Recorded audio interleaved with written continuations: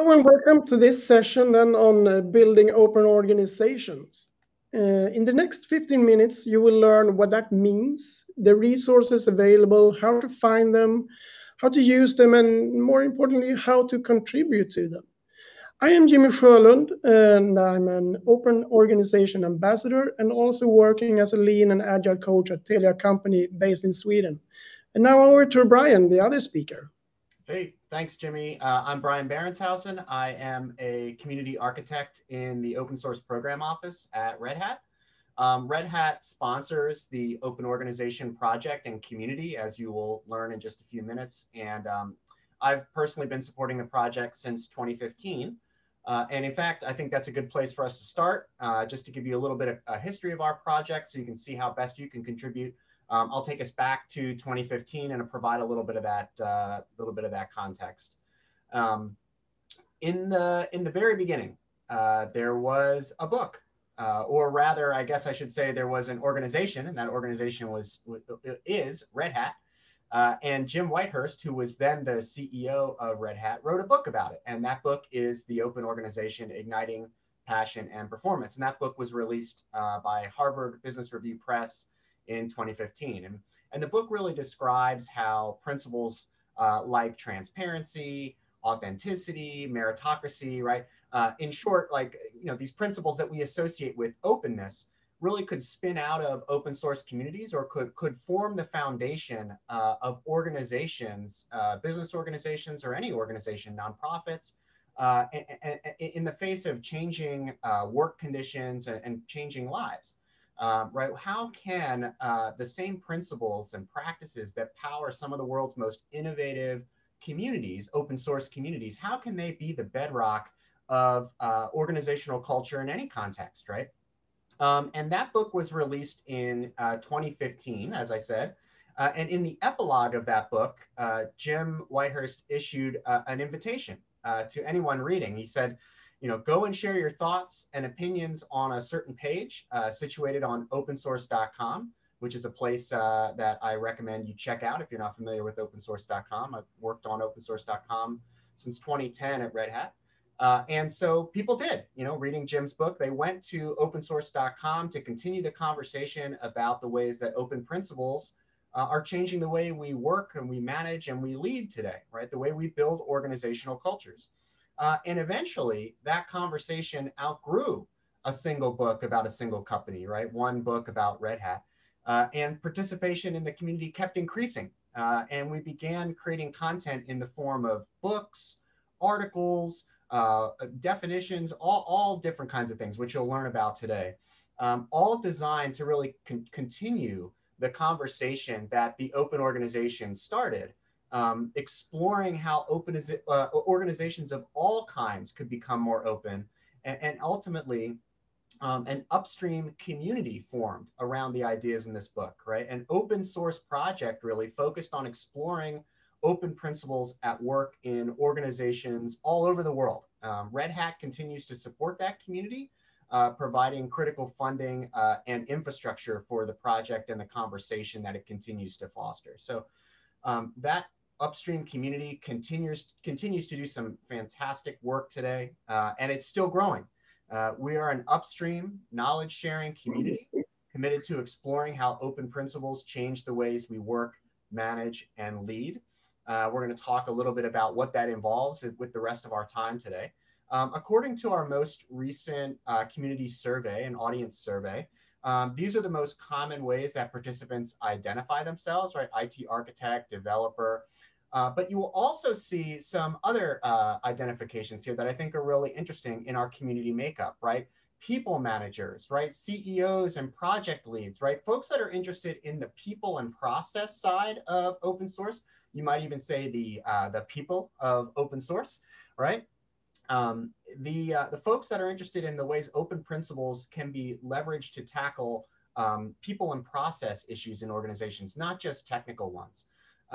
And as the community continued to grow, right, as we just learned in our previous presentation, you're always going to have a sort of core contributor group, right? And our group of core contributors are called the Open Organization Ambassadors. These are folks that have demonstrated routine, stellar commitments to the community, helping set the direction for the project in a post-book world, right? And continue to establish its priorities, set its agenda, etc. People become ambassadors in all sorts of ways, but everyone joins the group by demonstrating that kind of, sustained, valuable commitments to the group, whether it's writing, speaking, maintaining resources, recruiting other people to the community, and so on. And one of those folks is my partner today, Jimmy Sjölund, who is an open organization ambassador, has been working in the community for a long time. So I'd like to turn it over to him to tell you a little bit more about the community itself, how we work, what he has gotten out of participating, and some of the resources that we've created. So Jimmy, I'll hand it back over to you. Yeah, so that was a bit about the community. And like I said, we operate like many other upstream open source communities, as you will see. But we are largely a non-technical group. We create and share knowledge as others communities create and share code.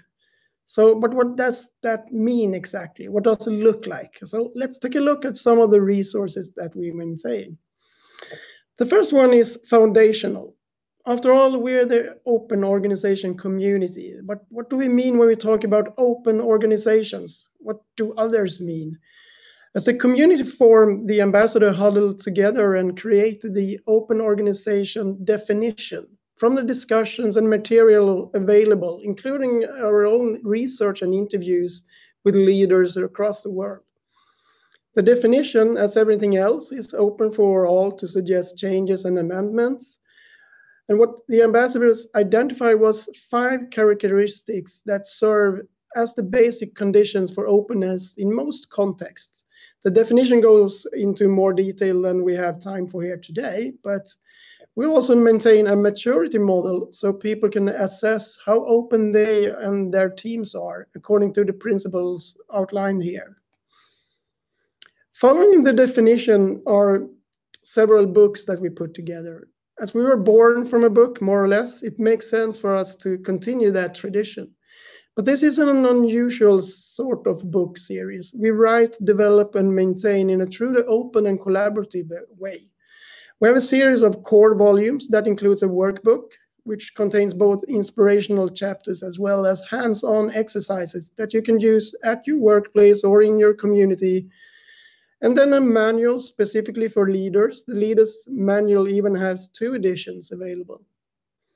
We also maintain a series of guides to specific context, like the IT culture and education. And now another volume is in development and on the way. It will cover how to use open principles and practices to enhance distributed remote teamwork. We hope it will be ready for release by the end of the year. We've been saying that we are advocates for open principles and practices in organizations, but what does that actually look like? So far, we covered the principles as part of the open organization definition. How do we turn those principles into practices? And here are some examples you can bring with you already today. Our first example is an exercise in how to open up your decision making. Opening up processes and making them more transparent builds your credibility and enhances trust with team members. It forces you to walk the transparency walk in ways that might challenge your assumptions or even comfort level. Working this way does create additional work, particularly at the beginning of the process, but ultimately this works well for holding managers accountable to team members, and it creates more consistency. And once you are ready to start the new improved process or way of working, everyone is already on board. They are familiar with the changes and the implementation will then go much faster. So this exercise it includes 4 phases. You pick a process, you gather feedback, which includes revising and iterating on the process. You implement, and last but not least, reflection after some time has passed. How did it go? Is it more transparent? Is it more effective? Do you need to change or improve something? Now, this exercise and many more are available in the workbook. This book is organized by the principles you saw on the previous slide, with several chapters in each section. On the topic of making open decision, I often also talk about making all work visible, which is also the essence of the chapter that I wrote for this book, which you can find under collaboration. Inclusivity is a major building block for openness in your team, project, or organization, and I find it really hard, which is why our next recommendation for today is to do a privilege walk exercise with your team. This exercise could be a bit tricky to perform in a remote COVID-safe scenario, but it's very powerful if you have the opportunity to gather in a large room. And you will need a large room as you will move around physically during the exercise, and some more than others. The first step is to explain to the group that we all have certain privileges others have not had, and sometimes we don't even notice privileges because they are so ingrained in our culture. In step 2, everyone gathers in the one line at one end of the room. You will then read statements, which are included in the book. And depending on if that statement applies to the participants, they take a step forward or sometimes backwards. Also explain that if some statement feels uncomfortable admitting to you, just stand still and wait for the next statement. No one has to move. And once all statements have been read, you most likely have ended up in different places in the room. Take a look around. Then move over to the reflection part of the exercise, where you can have quite insightful and productive conversations on what just happened and why. Over to Brian then.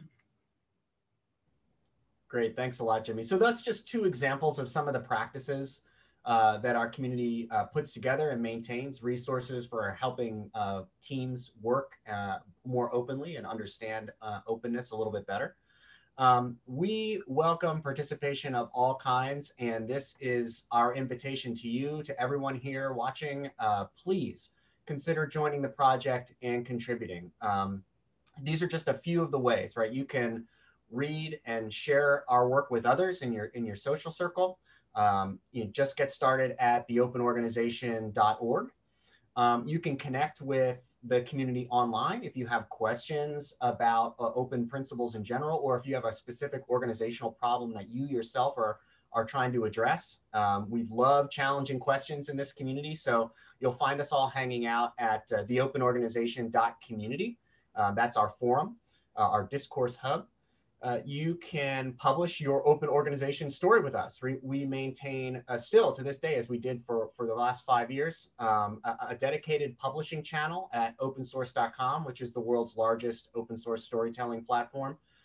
So you can get your article published there, and we can offer editorial assistance and feedback and guidance on getting something published that you've worked on. And alternatively, you could interview someone and publish your interview, right? We love to conduct interviews with open-minded leaders and managers, folks who are really insinuating open processes and principles inside their organizations. So if you've got a great interview, we publish text and audio interviews at opensource.com as well. Maybe you like to write longer pieces, right? In that case, as Jimmy mentioned, all our books are open source. They're all Creative Commons licensed, so you can read them, review them, see what's missing, and propose a chapter, right? If something is not in the book that you think it should cover and you can write the chapter, please feel free to pitch a chapter. All those books are available on GitHub, and you can get started at the URL here to check us out and file an issue, whether that issue is about a typo you found or the issue is about a chapter that you think needs to be added. And of course, always, like any open source project, we always need help translating and localizing our materials, right? We have a really great international community, but we can always use more folks from different regions all over the world trying to help us localize materials for different contexts. We really do think that our materials are useful in a variety of global contexts, but they're only as useful as people are able to engage with them, right? So we need some help translating. So you'll find us in all the places that are listed here. And so please, please reach out, please join us, and please get involved. We'd love to have you. Jimmy, I'll turn it over to you to wrap us up. Yeah. And thank you all for listening. And thank you, Google, for sponsoring this community track as well. And we hope we have got some more information on what we are about working on, and more importantly, how to get involved or in contact with us. We are available at the different locations listed before, and if any questions or thoughts pop up, don't hesitate to reach out to us, even here in the Q&A or later on by email, Twitter, or any other channel. We love welcoming new contributors and answering questions about open organizations. So thank you very much. Well, thank you, Jimmy and Brian. I think we still technically have a few minutes left on the clock before the close of the session. So I encourage any of the attendees to put questions in the QA or in the chat. We'll hang around until the close of the session. So please let us know if you have questions. But thank you so much, Brian and Jimmy, for that talk. It was very inspiring learning about this project and organization. I have a personal interest in this topic. I spent the first half of my career studying how to build technology systems as a Forrester analyst, and now working in open source, it's more about how we build and how we come together and figure out how to work in this style and this open organizational model. So really interesting to hear how different groups like this project are coming together to help provide more clarity and definition of what that model looks like. So thank you so much for sharing that with us. Looks like we have a question in the chat.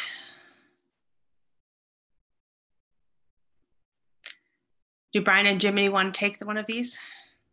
Oh, let me take a look. I have to pull up the chat. Jimmy, do you see it? Oh, here we go. The question comes from Alex. How are you able to avoid the privilege walk exercise from turning into something like a corny corporate team building exercise? Because it's clearly an important topic, and so you want to give it, you don't want to give it short shrift. Which, I appreciate that question, Alex. As Jimmy already wrote, it's about bringing it up in the right context, right? So not just kind of tacking it on to something else, giving it the weight and the spotlight that it deserves. And really, it's about facilitation, right? The facilitator is key to making the experience valuable to everyone, which is why in the Open Organization Workbook, we don't just describe like what the ideal scenario would look like, but we offer all the resources that one would need to run the exercise from start to finish, along with some example sort of almost pre-scripted remarks to kind of give you a sense of things you can say to keep the activity moving. And to respond to people's questions. Open Organization Ambassador Laura Hilliger of Greenpeace wrote that exercise, and she maintains that exercise for the community. You can read more about it in the workbook. You can read more about it at opensource.com. And you can also reach out to our ambassador who loves to run the exercise, has tons of experience running it, and I can guarantee there's nothing corny about the way that she runs it. So if you want a real expert opinion on running it, that's not mine. Laura's the person to see. Yeah, and I'm not sure why I started typing instead of just talking. But yeah, I agree. It could be very awkward if it's either a new group or too large a context where people don't know each other. Then that's a bit. You need to read the room before bringing up something like this. But then again, as pointed out, no one has to move. You don't need to push someone like you should move or something. It's clearly it's sensitive, and that's why I also mentioned that I think this is really, really hard. I mean, I'm a middle-aged white guy in Sweden. It's I have so many privileges, probably I don't even recognize. So I think it's a really eye-opening exercise to do. But you need trust between the people, of course.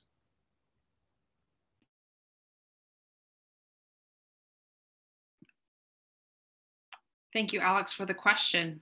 We still have 5 minutes, and if we have nothing coming through, I don't know how Jimmy and Brian feel about sticking around for 5 more minutes, but I'll be here. Sure. Happy to. Yeah, we deliberately wanted to leave time for questions so we could do some Q&A. So happy to hang around if folks have extra things they'd like to ask. Great, thank you.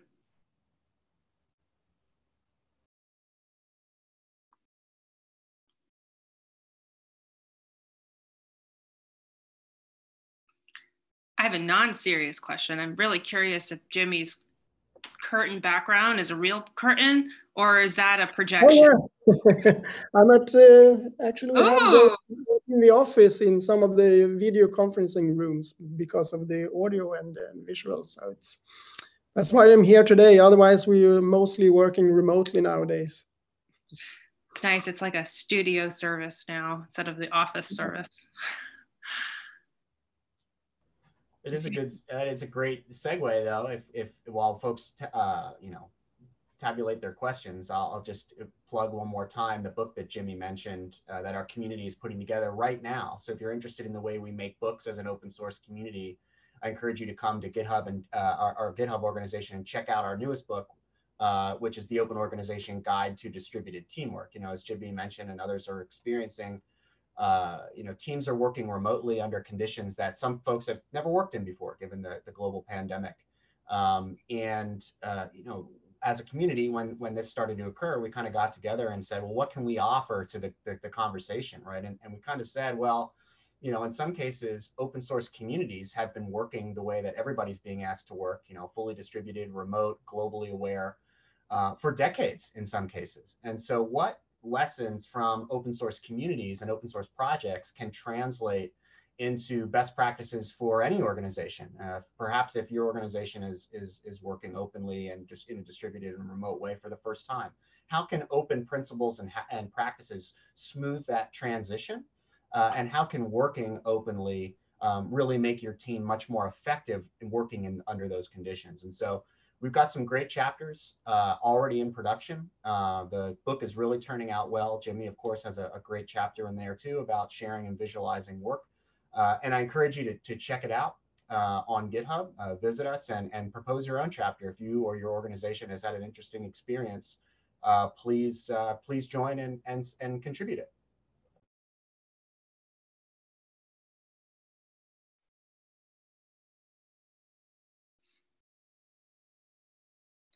Thanks, Brian. I definitely feel that constant distribution now. All the way that we are working is virtually and distributed. And I know that this is maybe more or less natural to those that are already engaged, but I think we can all learn from that in the corporate space as well. At least I know I work at Google and we have pretty good enablement of work from home, but there's still that lack of community and connection that I think we've had to try to recreate virtually, which has been an interesting discovery process. So I think we can learn a lot from how we were able to organically help with community and connection in these virtual channels already established in open source. So I think that's at least one of the areas that I've been interested in learning from, knowing that technology is just part of the problem. It's really how do we connect with each other and learn how to work and respect each other in this new type of format.